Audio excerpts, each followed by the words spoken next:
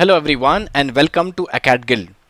This is the third video in the sort and filter section where we'll see how to do multi-level sorting in single column in Excel. Okay, what I'm trying to say is I have multiple criterias in the single column. That means if you see, there are some records which are highlighted in green, yellow, red, orange and so on. So there are so many records. If I scroll down, there are few records at the bottom also which I've just highlighted in different colors. You see, I'm just scrolling down. Okay, now what I want to do is have a look here. My condition is for sorting, first they should be sorted in the based on the color, background color.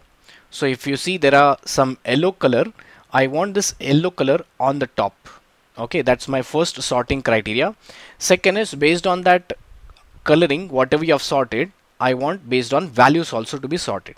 Okay, let me first show you practically rather than theoretical.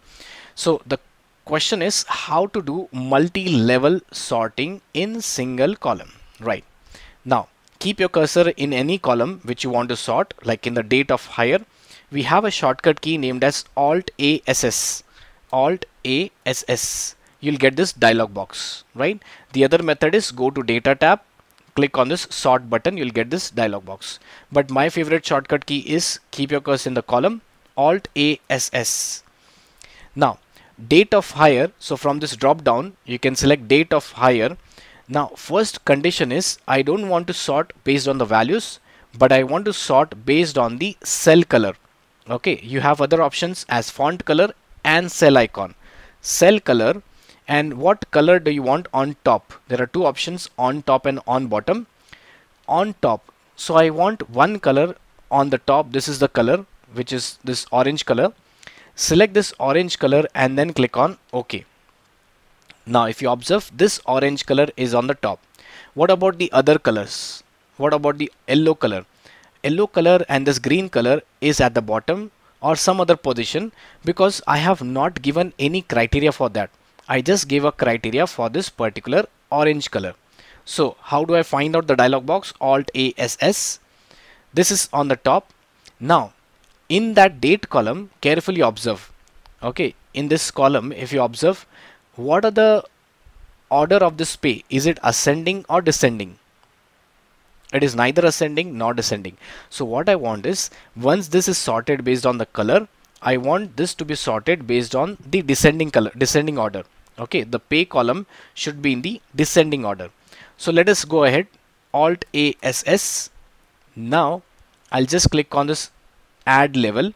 Okay, add level, and then you can select the option from here in the drop down as pay and select the options. But this was not my criteria. My criteria was how to do multi-level sorting in single column. Okay, in single column. So here if you observe, the date I have sorted based on the color. This is sorted in the descending order. Carefully observe, this is in the descending order. Now what I want is I want to sort this column again on the descending order. So again Alt ASS, click on add level. You see I'm taking same column, date of hire. I'll not take another column, date of hire. Now this time I'll take the values. I'll not take the cell color or font color. Select the option as values. How do you want to sort? Based on ascending or descending? So right now we have oldest to newest, that would be in the ascending order. But now if I say newest to oldest, okay, newest to oldest, this would be in the descending order. So I'll just click on this OK button and carefully observe. Carefully observe.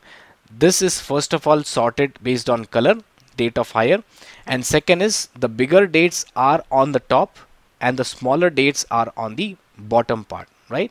So this is how you can do multi-level sorting on the single column. Now why do I call it as multi-level? So if I press Alt ASS, you see these are two levels, this one level and second level. You see there are two levels.